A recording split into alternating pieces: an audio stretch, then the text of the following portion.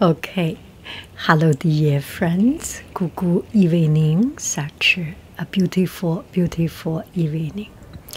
So I arrived Minneapolis airport. I think I arrived at 9:30, something like it. It's already quite dark. And arrived hotel. Then, there is some sound. Then I asked if there is anything, any restaurants, any food place, and the hotel person are really very kind. He said, "Yeah, you can get some food here, but the hotel, not the cafeteria. The hotel has a good cafeteria with good food, but I want to go outside." And he said, "You can get some convenient food, some cookies, some chips, some instant noodle there in the hotel little shop."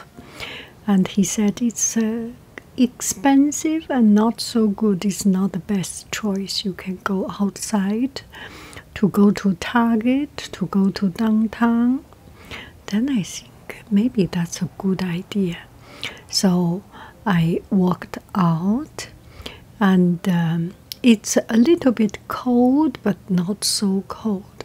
So I walked along in the night streets of Minneapolis, and it really makes me feel so fresh because it's night and there is not too strong wind. Usually in the night there is not too much temperature change, so there is the wind is tamed.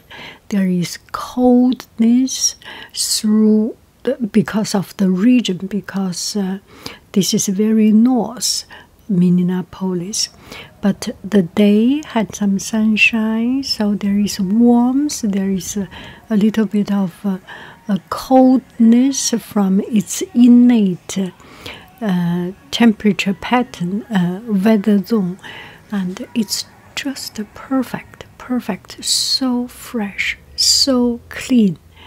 And I walked along and passed by a beautiful bookstore.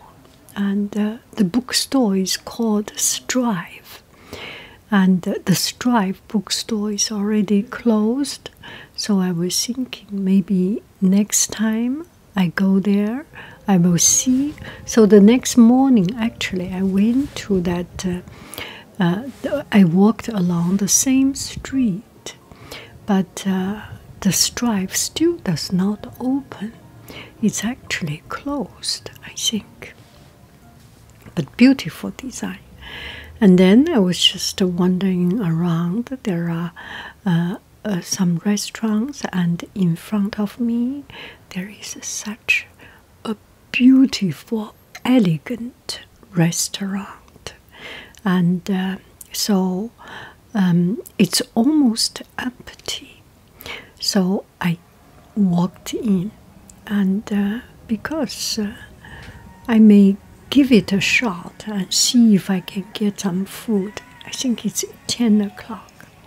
And I walked in, and this person came to me very nicely.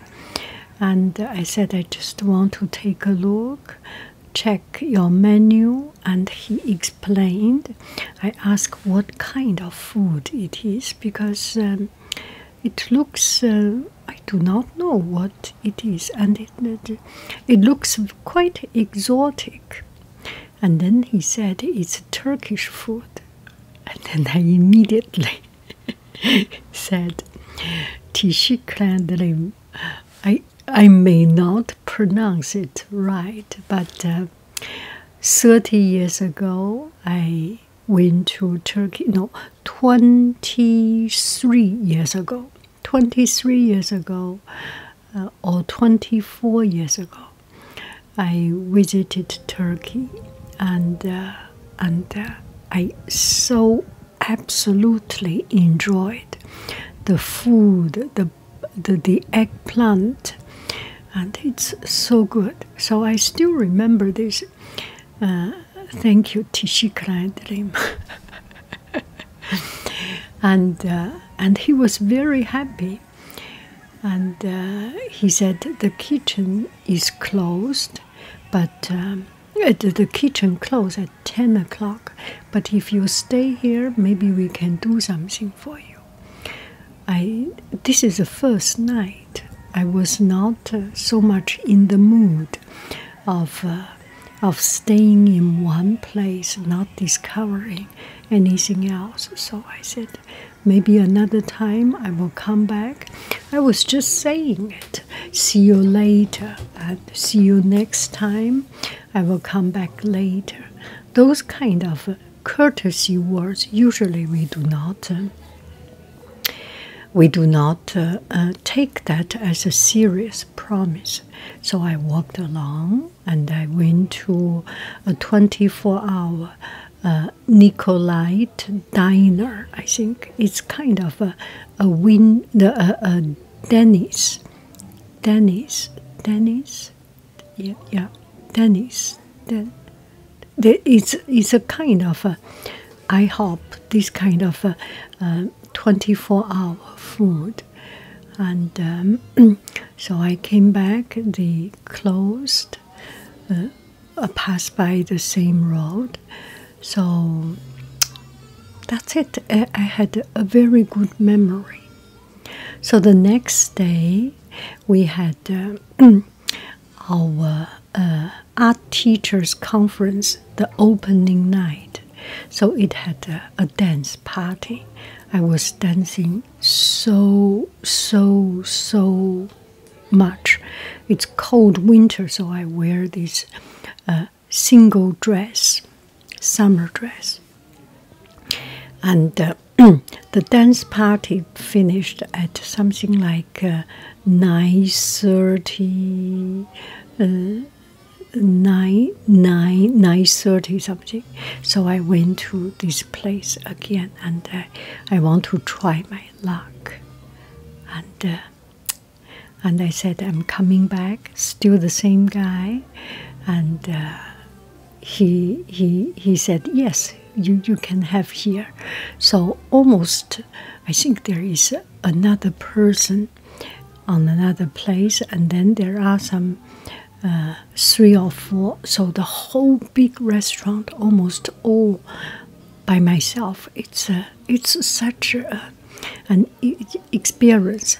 And the people working there, they are so friendly, and they are so they put so much into trying to make this place work, make this place the best, and they sincerely wanting to make it good. I can feel it. So I ordered. I actually do not know the name. It's maybe I will check the recipe. I will check the menu and let you know. So this one is a beef. I think it's a tenderloin beef stewed. And he said something. I said I want to eat a big salad. They have beef salad. And then maybe I will switch to another one. So I canceled that salad. And that person kind of hesitating. You want a salad? Because for a few days I didn't eat salad. I want to have that salad. So so I took his recommendation. He recommended this. Let me check the name of it.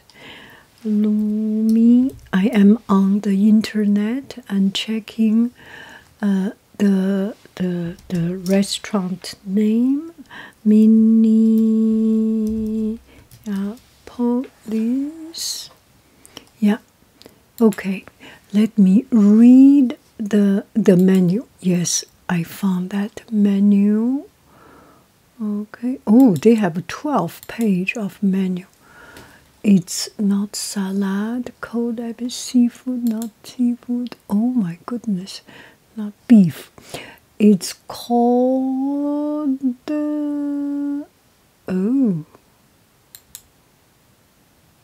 chicken. Turkish cuisine.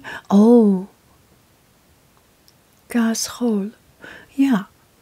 Oh, it's gashol. I know it. It's gashol. But it's written in a different way. Anyway, gashol means madela, a hot pot. So I ordered that, and I think they prepared from fresh. So I waited for some time, and a few minutes later, it came a big, huge dome of bread. It reminds me of Cappadocia, and the best thing we went to Turkey is the bread in Cappadocia, and made by the mom, by the woman, the ladies there. Oh, it's so delicious. So here, this is the bread with hummus, a little bit tomato, kind of a little bit pickled flavor. So and hummus, it's so fresh, not so much garlic. It's very pure, and the bread is, because it's heated up. It's all gonfly, and came like a huge dome, and it was so delicious. So I ate it, and then came the gashol.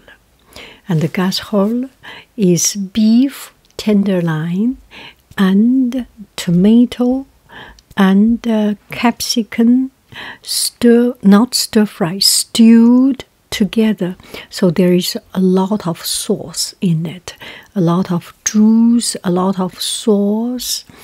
And when they finish it, they put into a clay pot, hot clay pot.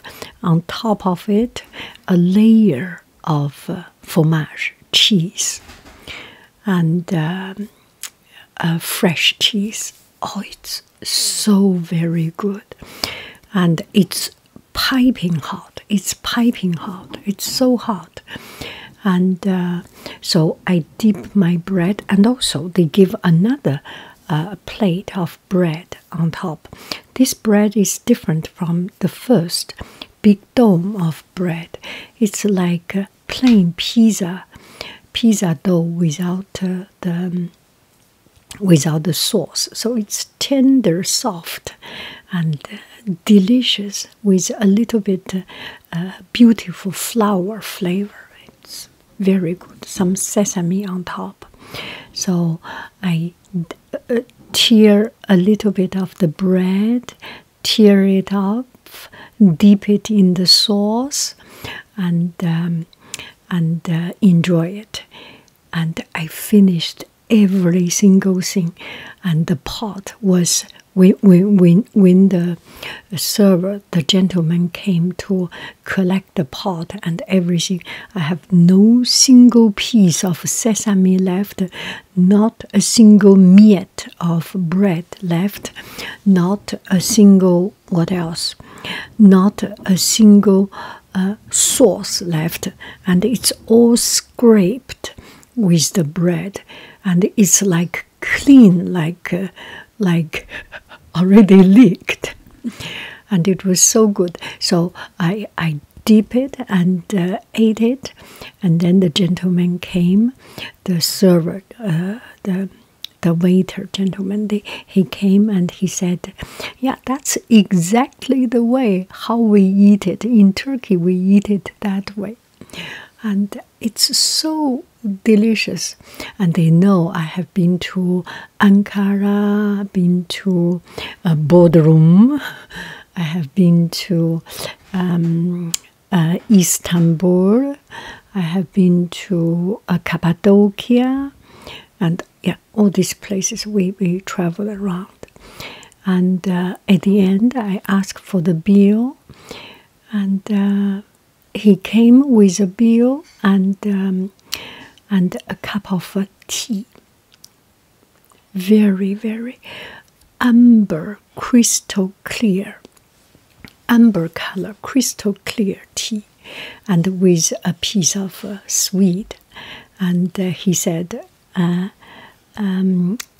we would like you to enjoy this piece of Turkish delight. I said, is this lokum? And he said, of course, you know Turkish. You know it. I said, wow. So the Turkish coffee, Turkish tea with lokum, it's the best. Yeah, it's so good. And then he said, okay, this time I give you tea. Next time, if ever you come back, I will give you Turkish coffee. Promise. Because in Turkey, we actually bought a Turkish coffee, that little pot in our travel 24 years ago. Anyway, it was just the most enjoyable experience. The food is warm, people are kind, and I feel home. I tell them, it's this place, you make me feel home. You make me feel that warmth, that fuzzy warmth. And the food is not expensive. So I can,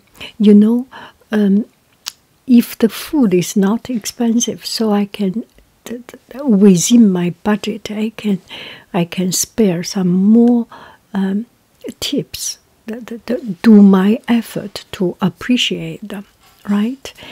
If this is my way, so that I can spend less, but I can have some more tips included, and so I left, and suddenly I just in my family we have a habit, especially my children. Every time finish the meal, we will say bye-bye to the person who helped us, or if possible, the chef. The fast food restaurant, we will say to the cashier. If going to some other restaurant, we will say to the people as much as we can. And I suddenly had a rush inside me. I said, can I say thank you to the chef? I want to see the chef. And then the chef washed his hand and came out, and we took a picture. So the first one is the chef. And the second one, the second picture, I am with the boss, the owner of the store. I think he's the owner. And the third one is we are together. It was such a fun experience. Oh, it was such a beautiful experience. It's very delicious. Lumi restaurant. Lumi, does that mean light? Anyway.